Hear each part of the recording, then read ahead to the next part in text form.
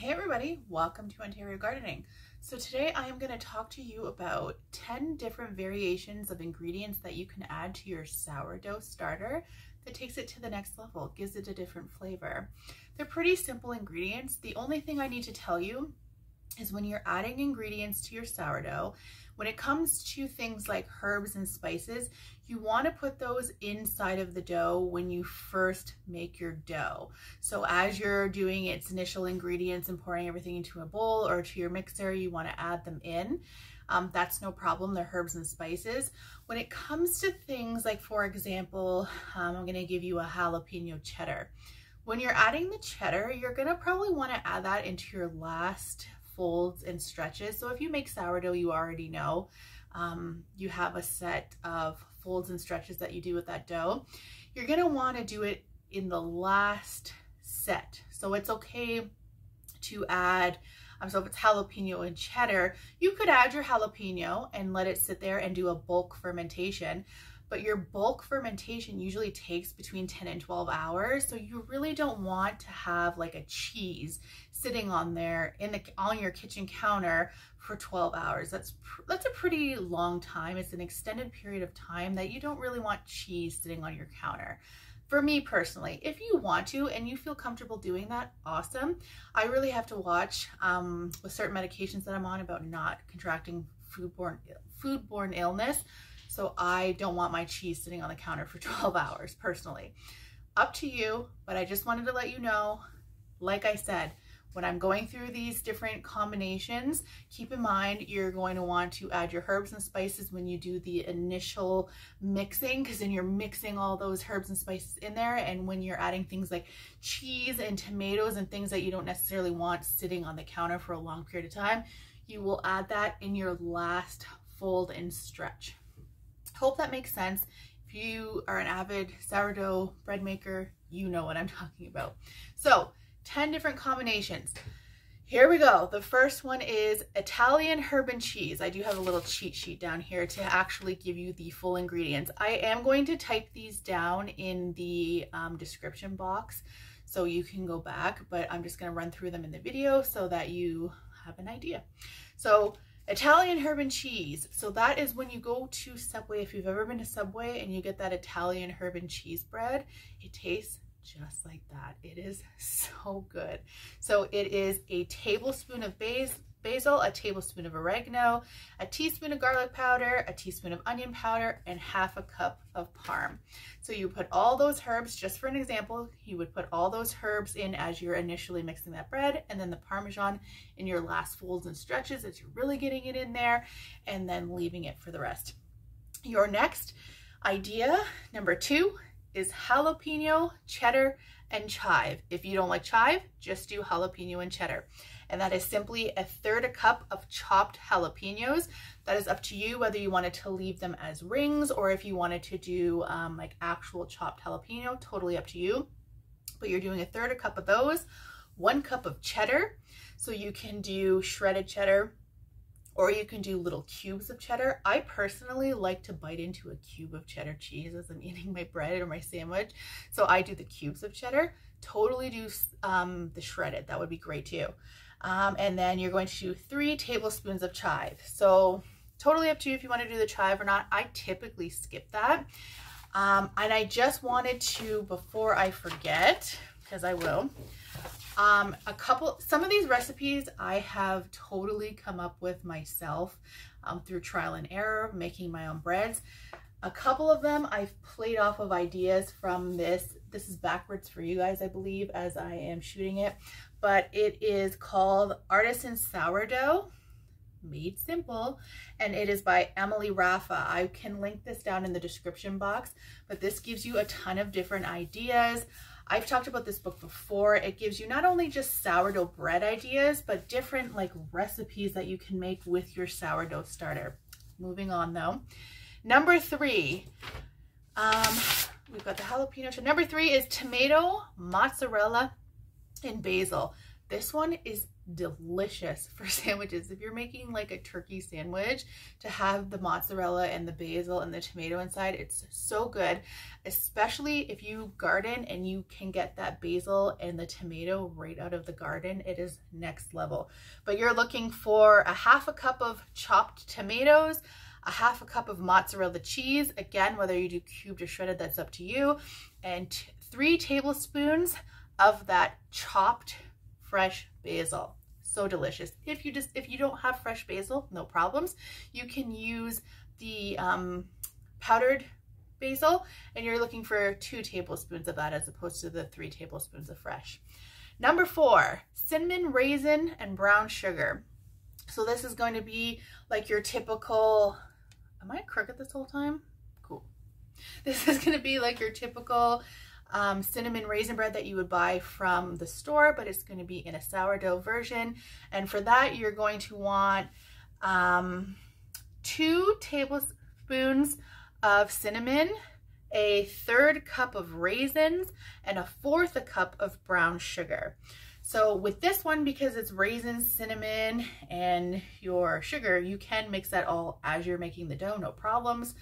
And if you want to, this is a trick that bakers use when they're making like breads and puddings and stuff with their their raisins.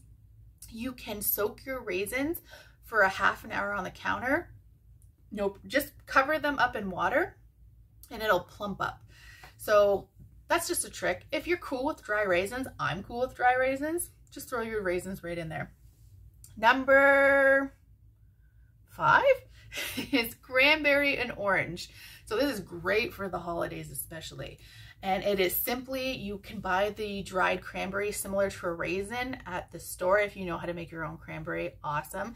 But if you're just looking for a quick fix, you buy your cranberries that look like the raisins at the store.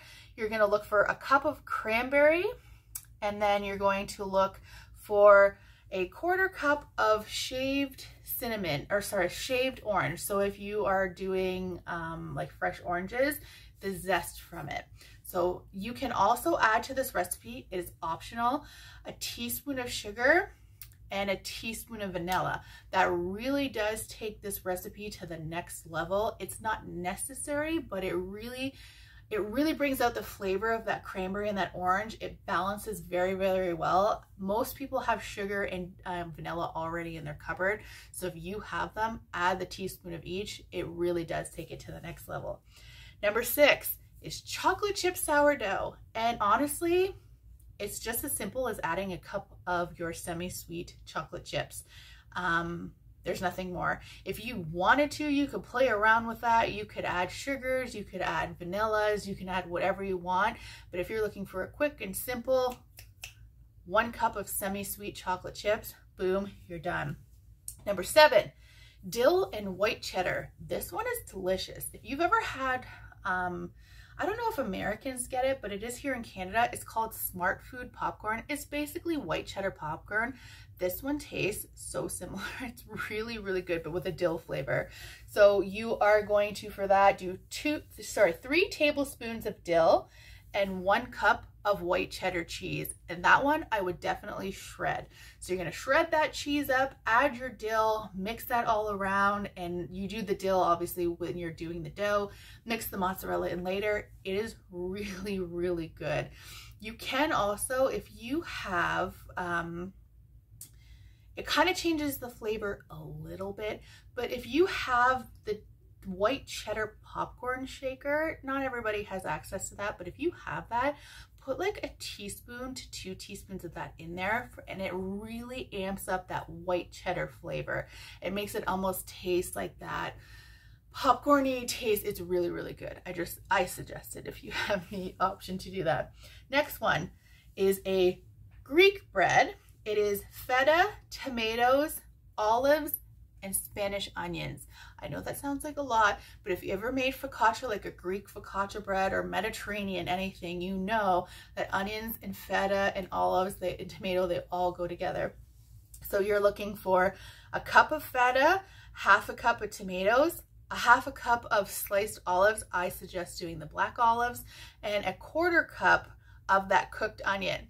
You can put raw onion in there. My experience with that in the past is, one, because it's a cut raw onion, it's very susceptible to mold and bacteria quicker than a cooked onion would be.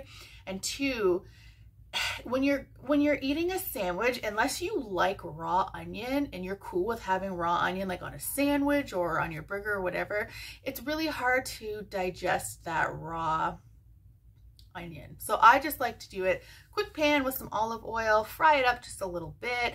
Spanish onions don't really cook that well. You can use a regular onion if that's all you have, who cares? But if you are doing the Spanish onion for that authentic Greek taste, yeah, it's not the best if it's raw. Just cook it up a little bit. And the next one, we've got two more. The next one is garlic and rosemary. So this one, you are going to take a big head of garlic. You're going to chop it about 1/3 the way down, roast it drizzled with olive oil for about 400 in your oven for about 45 minutes. So that's, you can leave the skin on, it's no problem. If you've ever seen it in like cooking videos, or if you've ever done it yourself, you take that head of the garlic, you cut off the top, put it in a roasting pan, drizzle it with the olive oil, cook it at 400 for 45 minutes. After it's done, it becomes mushy. You put that entire head inside of this loaf. I know it sounds like a lot, but it really is not. You put that entire head of that garlic inside, and you're doing that with 2 teaspoons of rosemary. And it is phenomenal, that bread. That's one of the best ones on the whole list, surprisingly. I love garlic. If you're a garlic lover, that is an absolute must try. And last one on the list is a sun-dried tomato and pesto. Sun-dried tomato, not for everybody, but if it's for you, and if pesto is for you, you're looking for 1/3 cup of the sun-dried tomatoes, and you're going to want to chop those up nice. And you're looking for 2 tablespoons of pesto, and that's up to you whether you use a basil-based pesto or a pepper-based pesto. Completely up to you. It's whatever your preference is. But that is 10, now that I have rambled on for 10 minutes, that is 10 different sourdough additions that you can add to your bread that just takes them to the next level. I think of all of them, not that it matters, my favorite though is probably, I'm gonna say the jalapeno and cheddar. I really like that one. I like spicy. If you don't like spicy, you could substitute for like a banana pepper or a sweet pepper. But if you like spicy, I'm telling you, between the jalapeno and the cheddar, and it just brings that spice to you and like that kick to your sandwich. It's really nice. But anyways, that's my thoughts on the subject. That is 10 additions that you can add to your sourdough. I hope you're having a fantastic winter and your 2024 is everything you have hoped. Watch soon. In March, I am going to do a seed giveaway. And yeah, we're just getting through this winter. My seeds are behind me. We are so close to starting seeds. Follow me soon and we will get that going. We will talk to you soon. Bye.